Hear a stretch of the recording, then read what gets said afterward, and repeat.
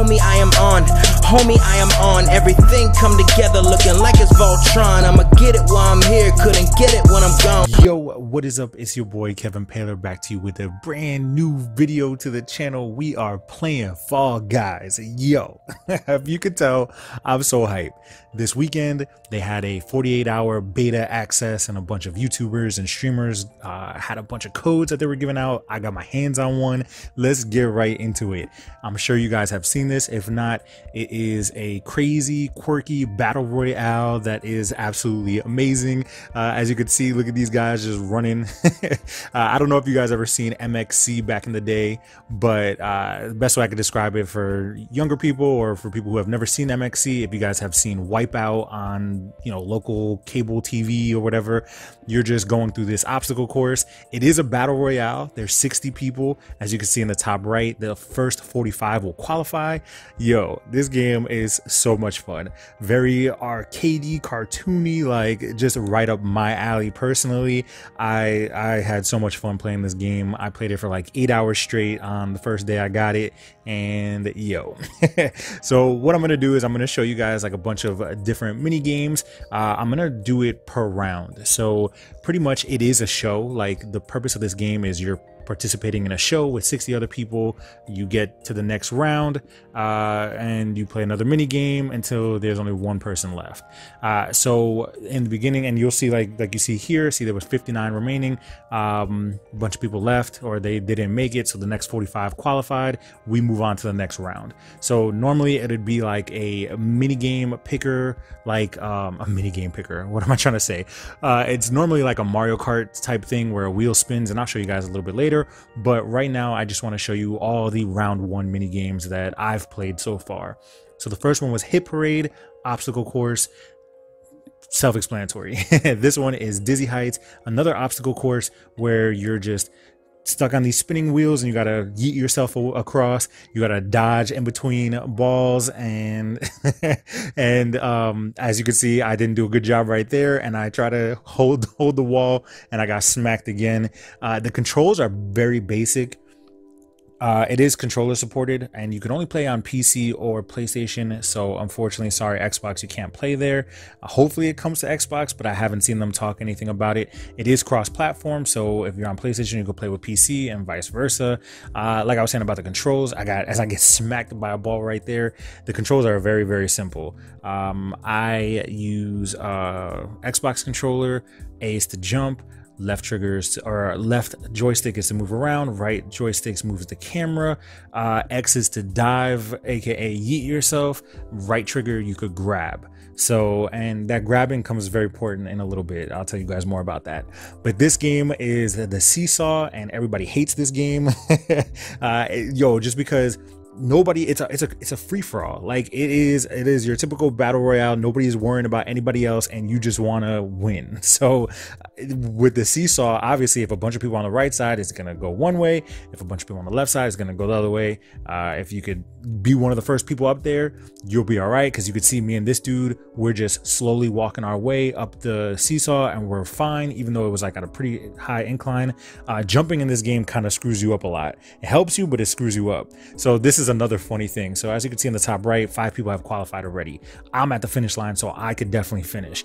But yo, a lot of people just wait at that finish line and try to grab some of the people that are trying to make it across. Now, Hagi, I actually partnered up with Hagi. Hagi, me and him were in the same lobby together. You could have up to 4 people in your lobby, so 4 of your friends could go in and play. And the cool thing is you could spectate. So if your friend dies, they could spectate you as you move on to the next rounds, or if you guys finish early, you could spectate other people until the round is over. So like you were seeing me, I was grabbing people. It's okay, you know, we weren't being jerks at the very beginning, because we, you know, everybody that was going to make it is okay. But if there's like 40 out of 45 people that made it, and there's a race for the last 5 people, and one person's at the finish line trying to stop you, that could be the decision between you making it to the next round or you getting eliminated. So this game mode is a lot of fun too. I saw this in the trailer. It's pretty much luck of the draw. As you could see, I didn't get lucky there.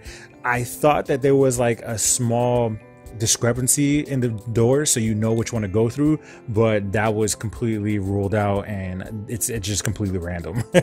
As I yeet myself across the thing, and I almost come in first, but dude jumped and yeeted himself, and I ended up coming in second, which doesn't really matter. You don't get points based on which place you finished or anything like that, which is a cool concept as well. So as you can see, like I was saying earlier, with this wheel, it's showing you a bunch of different mini games.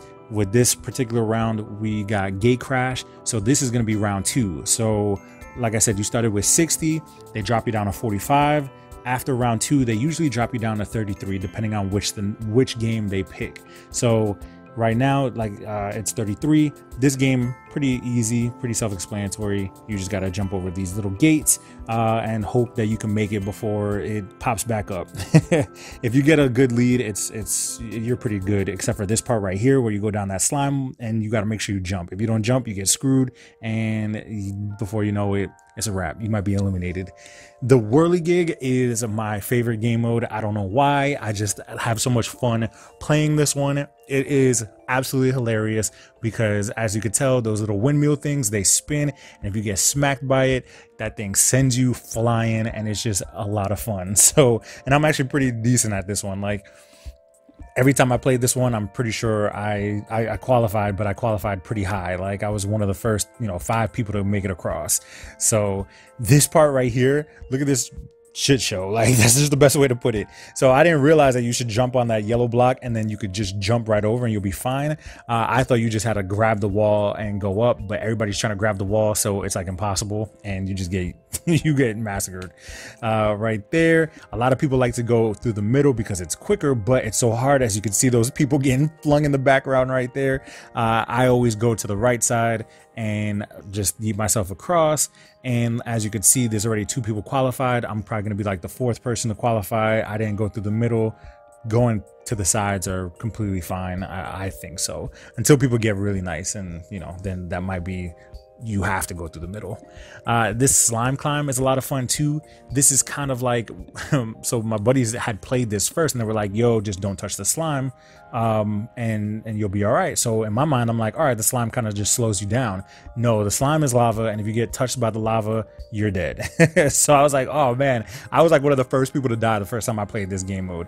But then I started seeing other people do the tips and tricks and everything like that, and I just copied them, and I made my way across this and did fairly well for this mode. Yo, I'm telling you, I cannot wait. This game comes out like August 4th, I think. I already pre-ordered it. Once this game comes out, I'm going to be playing the hell out of it. I might start streaming it. I don't even know, but I know I'm playing this game so much. It is so much fun. So this next game mode, Jinxed. This is the first introduction to team game modes. So once you get into round 2 and round 3, you have a possibility of getting into a team mode. Team modes are not fun. I personally don't like the team modes just because it's like a luck of the draw. You might have really whack teammates. Might have really good teammates. I mean, I know this whole thing is kind of lucky, but at least when it's your solo, it's on you if you mess up or not. This one, you have no say so. But the funny thing is, this game mode actually got disabled over the weekend because of this glitch I'm about to show you. So when we first started playing it, we noticed people hanging on the wall, and then my buddy was like, yo, when they're on the wall, you can't get grabbed. So the purpose of Jinx is one person on each team gets Jinx, and you'll see this little pink ring across the people that are Jinxed, as you can see right there. Well, if you're hanging on the wall, they can't grab you, and that's the purpose of the game, is to grab other people to make them jinxed, and you want to be the last team with somebody on your team that's not jinxed. So as you can see, everybody's, they're all wrapped around me now. I'm kind of mad because it's not a foolproof glitch, because as you can see, I fell, but it is very annoying. The game lasts the whole entire time, and it comes down to whoever could mash the last person that's hanging on the wall. This is another team game mode. It is called Hoarders. Self-explanatory. You got to get the balls over to your side. This game mode it's not that much fun. Like, I was playing defense and I was doing so well. Look, as you can see, we were winning 6-1-0. Now it's 5-2-0. And now we're in overtime and we're tied with last place, and you have 10 seconds to try and get the balls on your side for it to count. We end up going into like double or triple overtime. I'm not going to show you guys the whole thing, but as you can see, we got eliminated. So it gets very frustrating. It's still a lot of fun, but you know, when you get eliminated, you have to restart the show over, get through the other rounds and everything. So it's just, it's still fun, but it just gets frustrating because you want to win, you want to make it to that last round. This game is another team game mode. It's another tag based game mode. 5 people on each team start with a tail. You want to grab your enemy's tail and have the most tails on your team. Self-explanatory. Again, a lot of fun just running around. Kind of gives me like that Mario Kart battle, what was that battle stage that had like different layers and stuff like that. So I think right here, yeah, I get yeeted. I don't know, I jumped and like for some reason it just the ragdoll effect. Then we got 10 seconds left. We're doing pretty well. I see my teammate in the corner and I'm like, dude, what are you doing? And I guess he was hiding behind the hammer so nobody could go by him. We ended up qualifying for that round and making it to the next round. Yo, this next game mode, I am so hyped to even talk about. When I first saw this, I was like, oh shit, they got Rocket League in this game, let's go. Like straight up soccer with people. I'm like, yo, I'm about to be nice, and come to find out this shit is hard as hell. So like I want to yeet myself into the ball and think that it like sends it, but a lot of the times it doesn't. And right there I try to grab that guy and he was like, nah, I'm not having it, we're gonna push it in. So my team gets scored on right there, so we're losing 1-0, and then they hit it over me and now we're losing 2-0, and I'm kind of like, oh man. We do come back. We get a goal right there. But then as you can see, look, the ball goes over us. Now we're trying to go behind it and we end up pushing it back towards our side, and they end up, I think, capitalizing on this. Yeah, I try to get a save right here and I think I do, but I end up killing myself. So we end up, I took advantage of that ball that came down and I just yeeted it and it went in, but that's because nobody was playing goalie on their side. I did play this game mode later on with my buddies, but I didn't record it, and we played defense and yo, we wrecked them. So defense is really key. This next game mode is another game mode that's like in the 3rd or 4th round. I think this is when they drop you down to like 19 players or something like that. Yeah, qualified 19 people. This one's pretty easy too, but a lot of like, your first instinct is to jump on there and then just to keep jumping. And what I notice is you lose momentum when you jump. So you just kind of want to walk your way, waddle your way, I should say, and just stick to the corners and you'll be all right. Just dodge the fruit. I dodged that strawberry at the very end. This is me trolling right here, grabbing people. And then I was like, oh wait, there's a lot of people coming, so let me qualify real quick. This next game mode, perfect match. All right, this game is kind of cool. It's a memory based game mode. So you pretty much have 15 seconds to memorize the icons on the screen, and then 15 seconds to memorize the icons that are on the platform, and then after the 15 seconds they'll show you one of the fruits, and then you just have to stand on the one that you hopefully memorized. Next round they give you 3 fruits, I think it is. So the first round I think it's like 2 or 3, and then the next round is 3 or 4, so it keeps going up by 1. The funny thing about this game mode is you could kind of grab people and pull them, and so you can't like throw them or anything like that, but they start panicking, and when you panic, you could take advantage of them and work. I was actually playing with John Sandman and Phantom Ace. We were like stream sniping their lobbies and stuff like that, so I don't know if you saw Phantom right there. All right, so this is gonna be the last game mode that I show you. Unfortunately, I didn't make it to the end, so I can't show you guys. Like I wanted to show you guys my gameplay of the end, and when I went to go back on it today's Sunday, that's why I'm recording this, the game's disabled until I think when it releases. Hopefully there's another beta coming out maybe next week, but I think by next week I think that's when it's going to be released, so screwed. But this one's kind of fun too. You see everybody just bunched up trying to memorize the path and everything, and what sucks is like it's very hard to like touch a square that's disappearing and popping back up. So you're kind of screwed. I yeet myself across because I'm like, oh god, they know the pattern, and I'm like, there's only 7 people that could qualify, and I'm jump, and right as I jump I got eliminated. So it was a lot of fun. This game is tons of fun. So the next thing that I want to show you is the customization. Yo, oh my god, look at all this silly ass, I don't know who Gordon Headcrab is. The unicorn is dope, or I should say the fairy coin. Yeah, again, I don't know who the hell that is, but I saw a lot of people with that. The pirate is kind of cool. The wolf was like the first thing that you got when you joined up, and the astronaut, I think you got the astronaut from pre-ordering, which I did end up pre-ordering because I cannot wait to play this game. So they have obviously the double combination. You can wear the top, the body part, and then also the lower part. Then here is the patterns that you can have on your little guy's skin or whatever you want to call it. There's a bunch of different patterns to pick from, so the combinations are going to be endless.